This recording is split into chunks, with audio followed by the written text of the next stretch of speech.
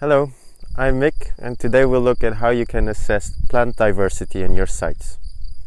Identifying the plant species present at your camp will help you understand whether you are attracting native or invasive species, but it will also tell you something about the quality of your soil. For this test, we will need a 1 square meter quadrat, a camera, if you have a plant ID guide, some marking sticks, and eventually a tape measure if you want to use a transect.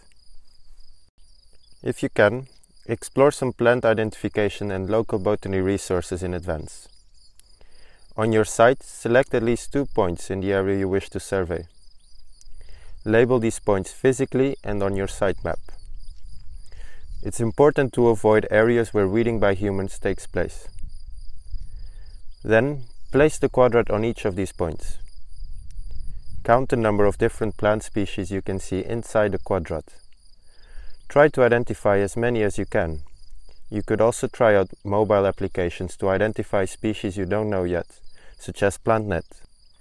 Record the occurrence of the different species in your datasheet, by species name or assigned code. When you assign codes, consider taking pictures to match the codes. If you have no camera, take leaf samples for identification later on. Perhaps try and estimate the abundance or percentage cover of each species in your quadrat. If you do so, document these values as well. Before you leave, take a picture of the quadrat.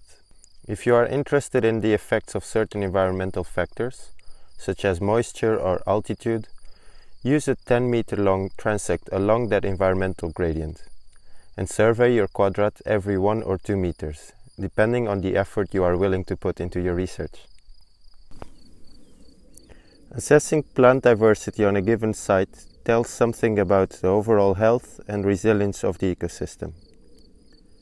Repeating the test throughout the restoration process indicates whether we are successfully promoting the species we wish to see on the land. Depending on the goals of our project, this could be nitrogen-fixing plants or native species.